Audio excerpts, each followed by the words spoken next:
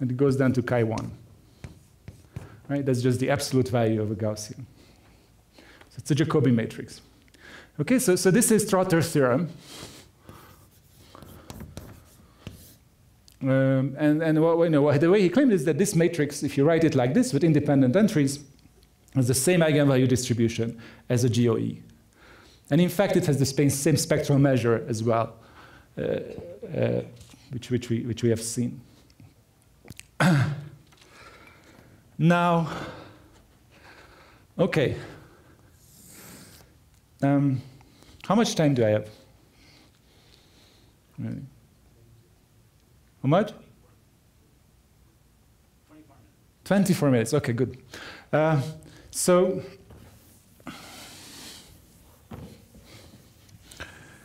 I want to do some Benjamin-Isham convergence here, but let me first look at the spectral measure of Z. We didn't do that actually.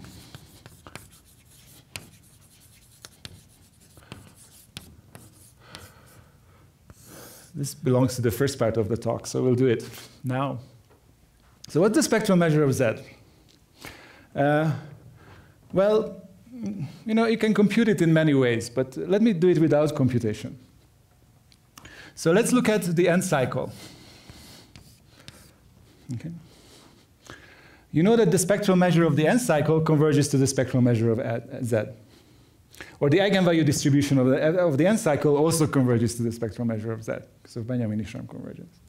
So what is the eigenvalue distribution of the end cycle? That's not hard, right? What is it? Well, the end cycle, the adjacency matrix, if I call this T, this matrix, which is just the right shift matrix, okay?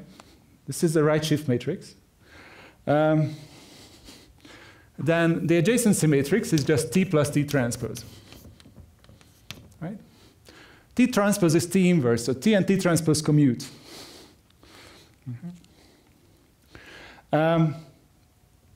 So in fact, I can get the eigenvalues of T plus T transpose just by understanding the eigenvalues of T. But you know the eigenvalues of right shift matrix, right? It's just the roots of unity. It's the basics of finite Fourier analysis. So these are exactly the roots of unity. And the eigenvalues of T transpose are going to be the conjugates of those. So the same eigenspace will have the conjugate eigenvalue, or the inverse of the eigenvalue. So we're adding an eigenvalue. So these roots of unity, they live on the circle. Okay, and then you take this and you add its inverse.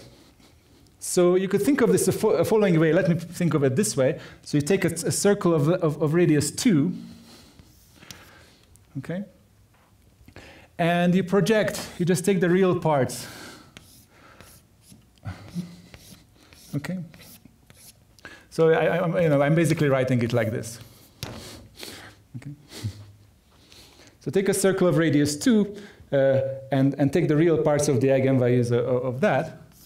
That's going to be the eigenvalues of A. Okay? This is okay. Okay, you can compute it directly too. So where does this converge? Well, the circle converges in Benjamin-Isham to Z, and from this picture you can figure out what is the spectral measure of Z, right? Because you take the circle of radius 2, and this, discrete, essentially uniform measure on the circle will converge to the continuous uniform measure on the circle. And the projection, of course, is just projection. So you take the length measure of the circle and project it to the real line. Okay? So that's called the arcsine distribution.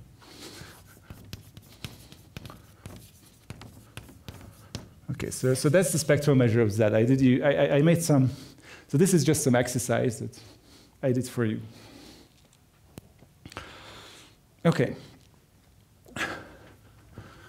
So my next thing is to prove you the Wigner semicircle law. There are going to be 1 or 2 proofs depending on how much time I have.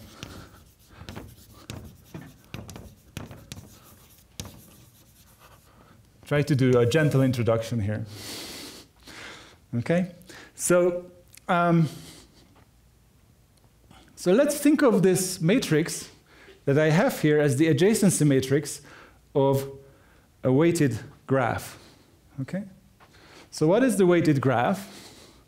Well, it's just, it's the path of length n, or length n minus 1, n vertices. And you have weights on the edges. Those are the chi's. And you have weights on the vertices. Those, you can think of those as loops on the graph. And those are normals. They're independent. Okay? So this random weighted graph is your GOE. Okay? It's another way of thinking of your GOE. It gives you a geometric structure in your GOE. So let's use this geometric structure to get the Wigner semicircle law. So the exercise I need for that is the following. If you look at a chi-n random variable, it's actually, well, what is it? It's the length of a Gaussian vector and in n dimensions. So like that's like a Gaussian random walk in n steps. So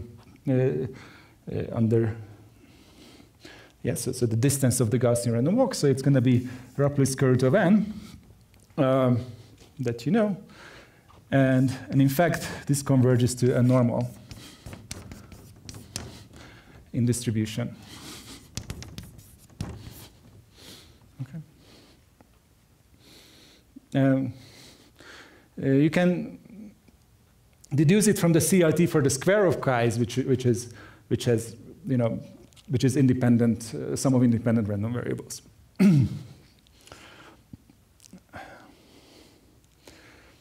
Okay, so these chi's, for all intents and purposes, they look like square root of n plus a noise which is of smaller order. And in the off diagonals, you also have some noise which is of order 1. So what should you do? You want to take this graph, you divide all the labels by root n, okay? And then you take a Benjamin-Ishram limit.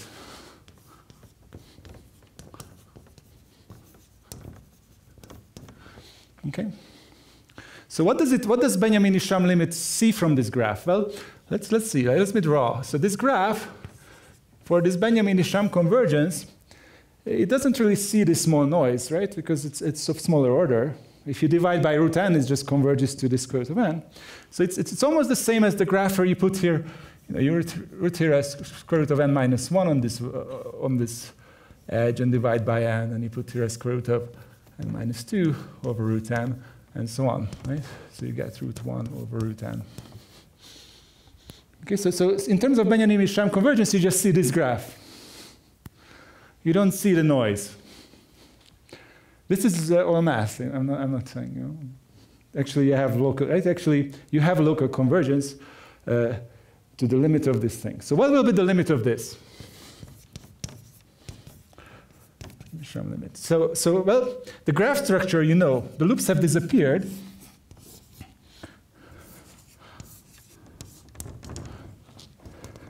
And your graph is going to be Z.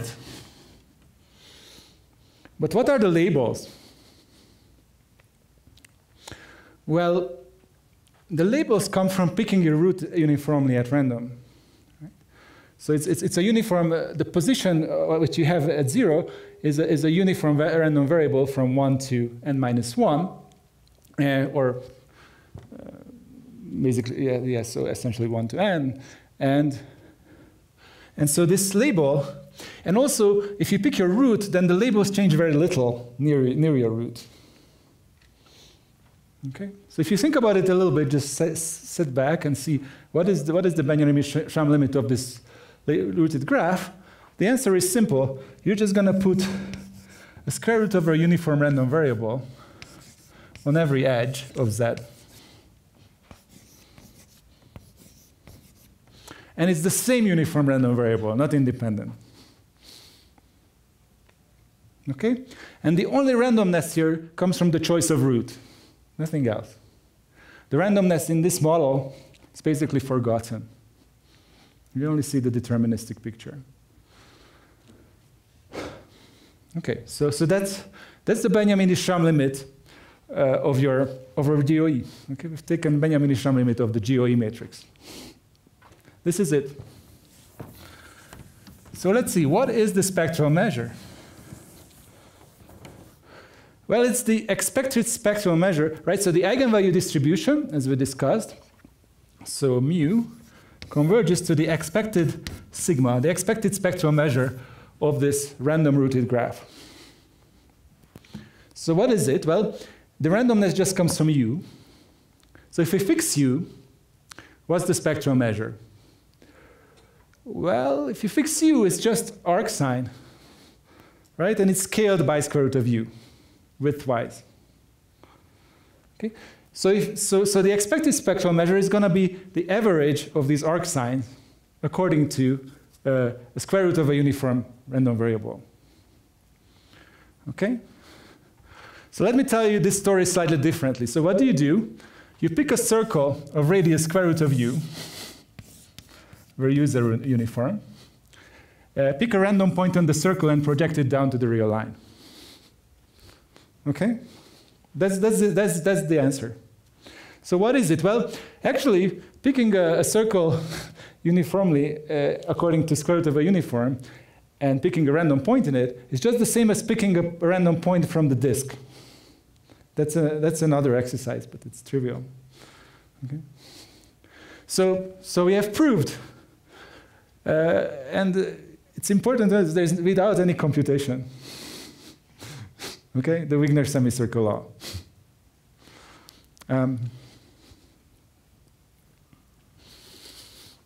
Okay, so that's the end of the first thing.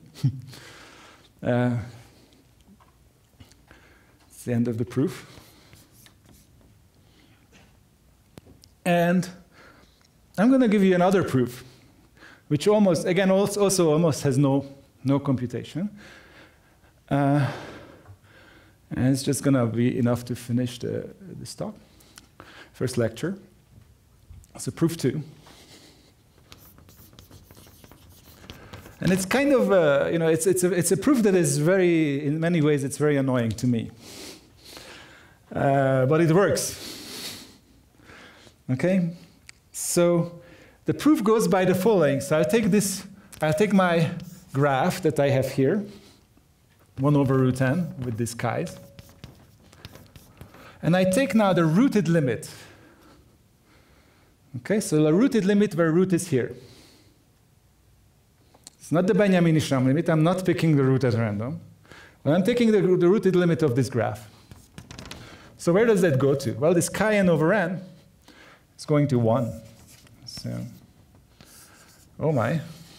Yeah, it just goes to z plus. Because this is rooted convergent with this root.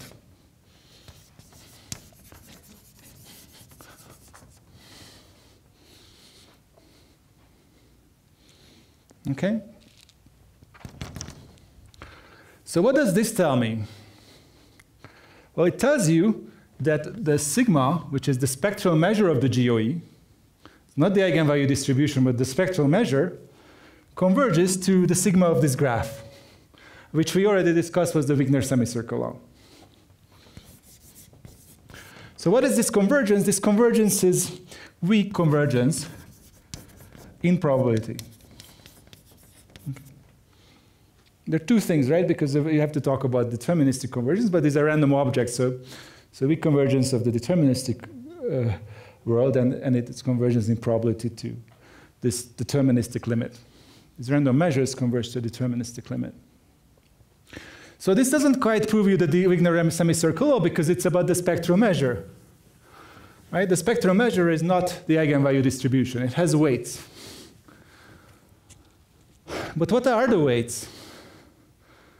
Well, here again, you probably know this, but because you've been here for a while, right? So what are the weights, the spectral weights in the GOE? Well, in fact, in any ensemble which is invariant under orthogonal conjugation, the eigenfunctions are just a random orthonormal frame, right? So their first coordinates are just form a random point on the sphere. Okay? So the squares of the first coordinates always form a Dirichlet 1/2 distribution.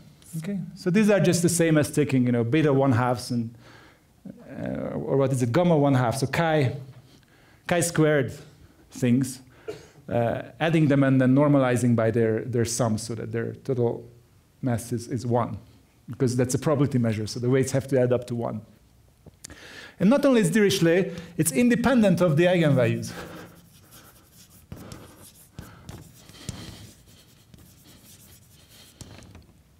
Right? Because even if you condition on the eigenvalues, you conjugate, it doesn't change the eigenvalues, it will change the weight to something.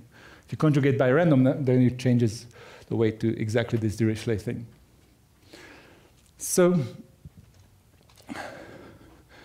the spectral measure here is something very simple. You just have the eigenvalue distribution, and then you put these independent random weights that are Dirichlet on it. So what that tells you is if you look at a set, the measure of a set A, and so this is the eigenvalue mass. Let's put an n here. Let's call this B, because I don't know, or A like this. So if you take any set on the real line and look at what weight this measure assigns to it, and you can what weight the eigenvalue then the spectral measure assigns to it, okay, then the difference of this, by the law of large numbers, just converges to 0 in probability. Okay? First of all, for this to be non-zero in the limit, you have to have about order n eigenvalues in here, right? And then you're just adding these order n independent things from this Dirichlet, or almost independent things from the Dirichlet. So they behave according to law of large numbers things. Okay, so you put together this and this, you get a new proof of the Wigner semicircle law, which tells you that even mu(n) converges to the Wigner semicircle law. And what's really annoying about this, to me, is that the information of what the spectral measure looks like here and at the random points should have nothing to do with each other. If you take some general graph, there is absolutely no connection, right?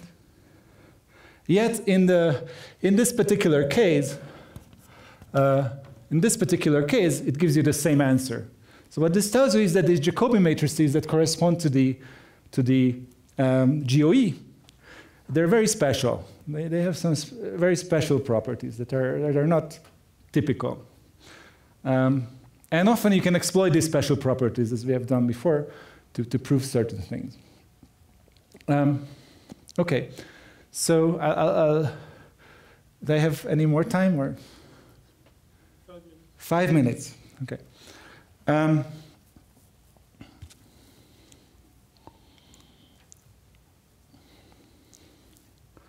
Okay, so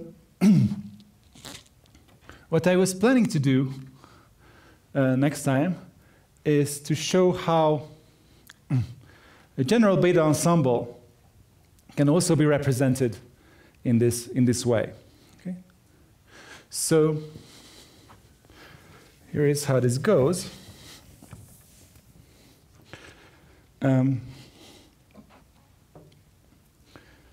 So if you put a chi of beta over 2 n minus 1, so you take this tridiagonal matrix,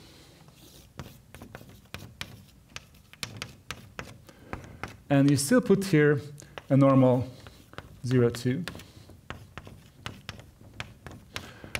and so on. So you do, everything is the same as before, except you put a beta over 2 in here. Right? So then beta is 2 is just 1. And then you still have a Jacobi matrix. And then you have this beautiful theorem of Dmitry of Edelman.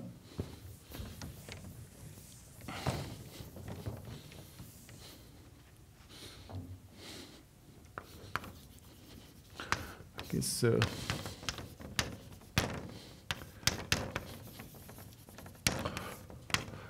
which says that the eigenvalues of this matrix correspond to the beta ensemble the Hermite beta ensemble. So their joint distribution is, right, has density, the Vandermonde,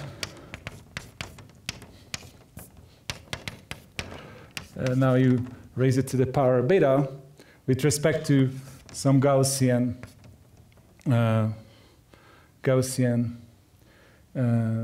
think you have beta over 4. I'm not sure about this, sum of lambda I squared. So you have some Gaussian background measure which tries to make these guys Gaussian, these points, but then there is some repulsion which makes them spread out, and the joint distribution is this. So this gives you a very nice tool to analyze these beta ensembles and prove various things about it. And so my plan for the rest of the week, or the rest of the 3 lectures, is the following. So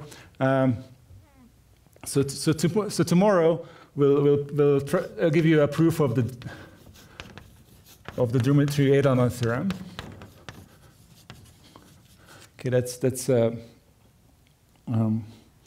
that's mostly. I mean, I'll give you a almost complete proof of that. So you'll be able to. Actually, it will even give you a complete proof of the eigenvalue distribution for beta equals 2. Okay, which if you want to do that precisely, it's not so easy.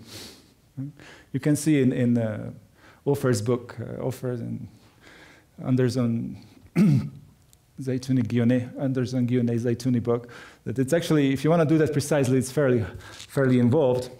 But this will give you, you know, a technicality-free proof of that. We're going to do, so this is tomorrow. And I'm going to show you the Bike-Ben-Arous-Préchet transition. So you may have heard about it. I think this is probably the most famous thing nowadays about random matrix theory, period. This is in engineering textbooks. And Gerard told me that this is one of his weakest theorems. And I told him, you know, you're still better off than Fatou. But it's, you know, it's actually, you know, the proof there is not that simple, but we will be able to do a very simple proof, which works for general beta ensembles, using these tridiagonal matrices. So on day 2 and 3, or day 3 and 4, for now, my plan is to think of these. You know, look at this nice geometric structure that we have given the GOE, and try to take a limit of it in various ways. So there are two simple.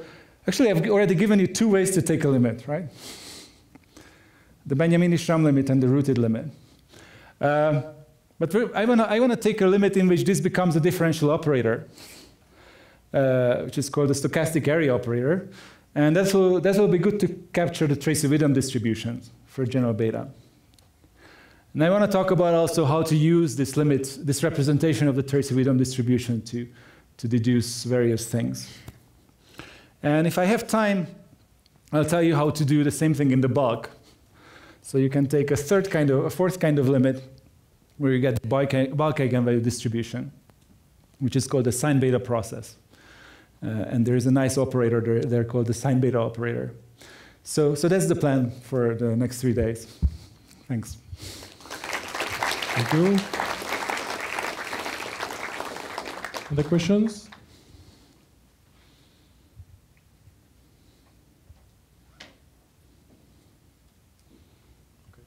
In the case of Richard ensemble, there's also a tridiagonal. What type of graphs does it correspond to? So tridiagonal matrix always corresponds to the path, right? Okay, so the weights. The weights are different.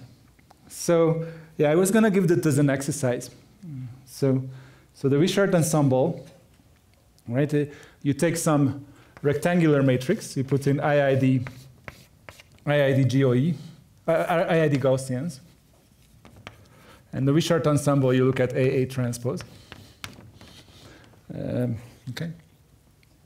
And here you can already take this original bidiagonal matrix original rectangular matrix and bring it into a bidiagonal form without changing the eigenvalues of A in transpose. And then the A transpose will be automatically tridiagonal. So that's very similar to what we did. So it's a good exercise to do. And that will actually give you the Wishart case of the Bike-Benarus-Bechet transition. Okay. Other questions? Yes? So where can you see how orthogonal polynomials fit into the graph picture? Yes, so okay, so you would like to, so you have this vector E, and let's say that you want to get the vector, this is E1, the first coordinate vector, and let's say that you want to get the vector EK. Okay, so you can actually, it's not so hard to check that there exists a unique polynomial. But if you apply this polynomial to A, and you take E1, right? So this is some linear combination of powers of A times E, E1, then you get EK. Okay. So that's where the orthogonal polynomials come in. Well, I just meant like how do you see from the graph perspective where the spectrum measures like where the orthogonal polynomials sort of fitting onto the graph and stuff. I'm not really sure what I'm asking. I'm not completely sure either, but let me tell you this way. There is an L2 isomorphism, okay, in general here. So on the one hand, you have L2 of the matrix, right? So just the ordinary, the Euclidean space in which the matrix acts, the Jacobi matrix. And on the other hand, you have the real line with the spectral measure sitting on it. Okay? And multiplication by the matrix corresponds to multiplication by x in the real line. And then there is a commuting diagram then, right? So that's the L2 isomorphism between these two things. So when you construct orthogonal polynomials, that has to do with multiplication by x, right? So x and x squared and so on. You orthogonalize that. That's the same story on the matrix size of what we did here. I don't know if that helps. Okay. Another question? Last question?